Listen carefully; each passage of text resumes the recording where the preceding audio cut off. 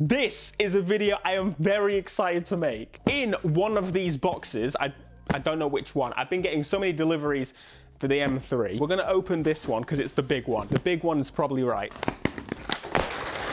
This may be the other thing. Oh, that's wrong. You shouldn't see this. Really? It's just this? Oh yeah. This, my friends, is a computer. Not just any computer, this is a pretty interesting one. This is actually a Windows dev kit for now. Now you're probably like, Theo, you are not a developer. What the hell are you doing with the dev kit? This is so cool, and I am so interested in this technology. The best way for me to explain it is with this. This is my iPhone mini, and I absolutely love it. But it's nothing to do with an iPhone specifically. I, over the years, have purchased many laptops. This one, so where I, a Windows person, ended up here.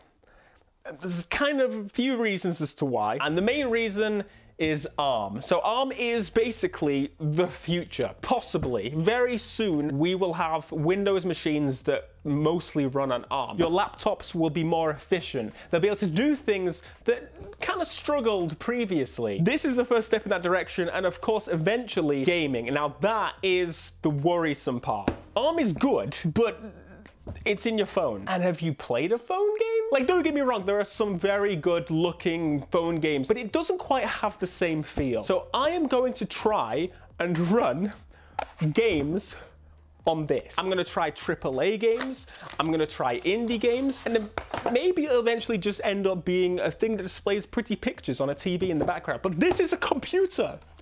This! I don't know, it just, the future excites me. I was a little bit nervous. You can bring up a tweet. I tweeted that I was really nervous about ARM, and then I bought two. So I've got one and Meadow's got one, and I've got other Windows laptops too. Of course, Windows have the advantage of gaming. I've got my Aero here, which I use for gaming. And there's a reason I have a Mac. Even though I am much more a Windows and PC and customer freedom I say that. There's a reason that I, a Windows person, went to the Mac. That's obviously because dedicated chips to process and render and encode, decode my videos. My main PC upstairs is still Windows, and it will always probably be Windows, just for that customization and PCI cards. A lot of you guys will know, once you unplug a laptop, a Windows laptop, you lose a lot of your performance. That does not happen on this, and it was before ARM, but if Microsoft is going ARM and it's more efficient, and is this better? I think that's it. That's the dev kit.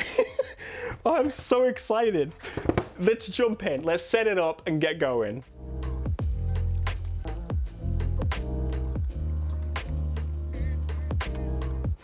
Hello. It's on. Amazing. I wasn't sure if that was going to work. I had to use this Apple dongle because I need HDMI. But like, look at the size of this thing compared to this. I'm just curious. Let's do some testing. I'm here like shaking my mouse. I haven't plugged my mouse in. So far, this is all pretty normal. It just seems like a normal Windows machine. I mean, to be fair, I don't think I've set up Windows 11 more than once. So to say it's completely normal, can't really say. Naming the device, Windows ARM, of course. There's so much waiting. Come on, let me play some games. Now, I must say, this is not going to replace any of my main systems. At least I don't think it is. This is a dev kit. It's the most simple. You can actually stack these to get multiple performance, and that's really cool, the scalability of it. Efficiency is the most notable thing, and I think the future consoles may follow this path. It's already trying to get me to sign up for Game Pass. Skip for now. I'm sorry, Microsoft. Should have given me a code with it. That would have been... Wait, I might have one. And boom, it's on. We're ready. Oh, I noticed that. I was a little bit delayed there for a second. So ARM is supposed to be super efficient. Right now, this is going to be just basic. There's not going to be many dedicated chips within this chipset. I think it's just a standard mobile processor at this rate. And we're going to do the very first thing that anyone should do. Look how many times they popped this thing. Please use it, please. That was a pretty fast experience at downloading Google Chrome right there. So we're actually running at 4K here. Let's do a little bit of scaling to 100. No, that's might be a little bit too extreme. So we're currently running at 60 hertz, which is obviously not fantastic, but that is what my monitor is and my capture card, so that's normal. So a lot of you are wondering why this is so cool. In the past, Microsoft tried to do ARM, but they actually made a dedicated version of Windows that didn't run proper apps. So every program that you could possibly think of will run on this. It's actually got a translation layer. So it's translating from normal x86 to ARM, which is super cool. While they're not the first to do it, I want to try their translation layer. Let's get Steam installed and try some games. Okay, we're downloading a bunch of games. I don't expect most of these to work. We're running on mobile hardware. I'm expecting Stardew Valley to work and maybe Car X, because that's a much smaller game. You can turn it way down. I've even got Blur downloading. So I guess we'll see how we get on. It has been so long since I played Stardew Valley. This is the most simple game. It's a game I definitely want to get back into, but I'm curious, how is the most simple of game gone? It works. Oh, bit of a stutter there. Bit of a stutter. So this is constantly being translated from its original format into ARM. Now, granted, this could probably run on mobile, but I thought I would give it a chance with something basic first. Okay, so it's got a little bit confused here. It seems to think that the game bar link needs a program to open.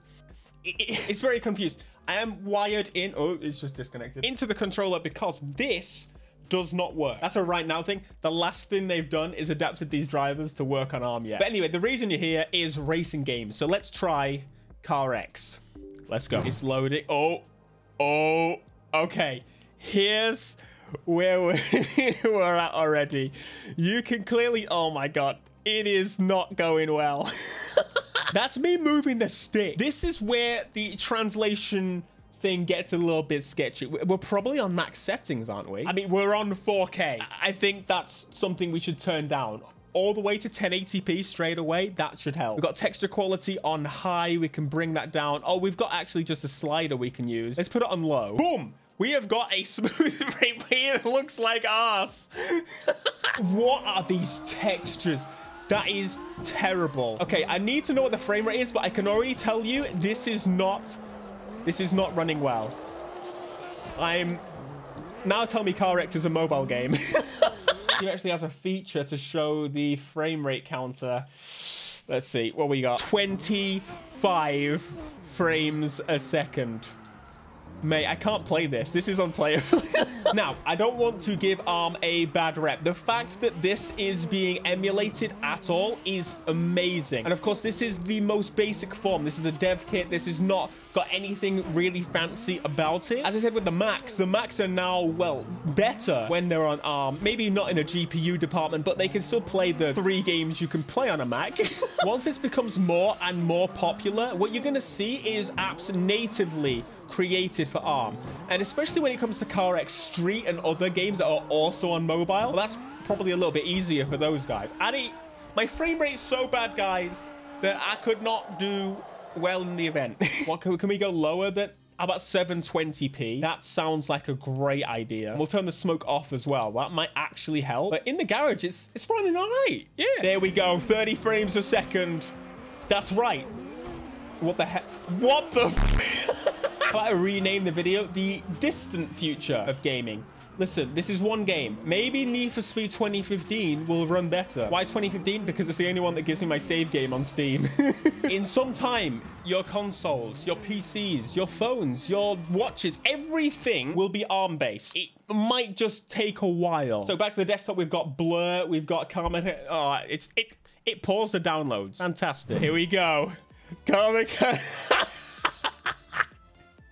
Again, this is 4K. If I stacked maybe 100 of these, we could probably get 60 frames at 4K. All right, change it to 720p and low, and hey, this is not the worst thing ever.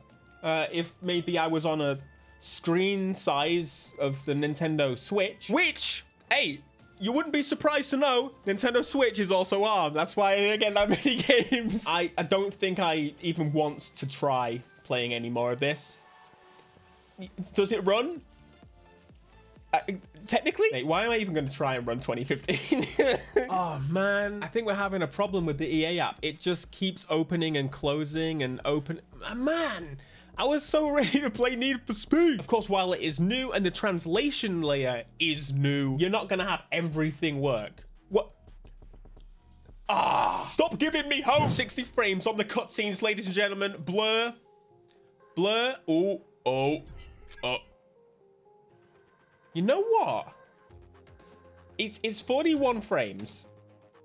That's not bad. This could be okay. Beautiful cutscene of Blur. Gotta watch at least the comp. Yes! Jump into the single player. I don't think the data doesn't sync between. Let's jump into the graphics settings. We're on the lowest. Let's jump it down to 1080p, no anti-aliasing. Right, this is great. This is going so well. This is running so smoothly. I had to run it in the window, otherwise it would just do that weird color again. Come on, game. Keep it nice and steady. We can...